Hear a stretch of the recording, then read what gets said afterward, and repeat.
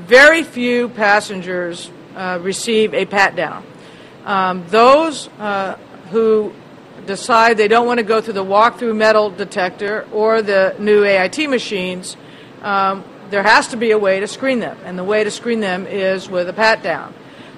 Then, if an individual, if there are things that alarm, either on the walk-through metal detector or on the AIT machines, those also have to be patted down to resolve what caused the alarm.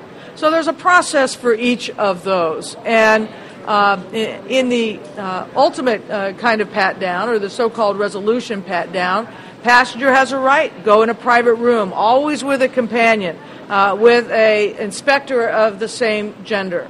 There's a series of processes there designed to make sure that even in that setting, we're paying attention to passenger privacy concerns for those who have them.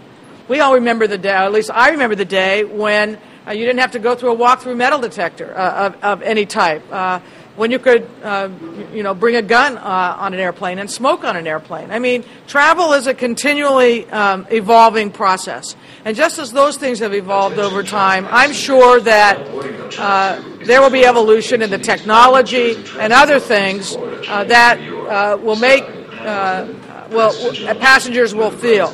Now, will they see a difference in the short term? I can't guarantee that, and the reason is because we want to make sure, our number one goal is to make sure that the passenger's security is protected and that passengers have confidence that everybody else in the plane has been adequately screened.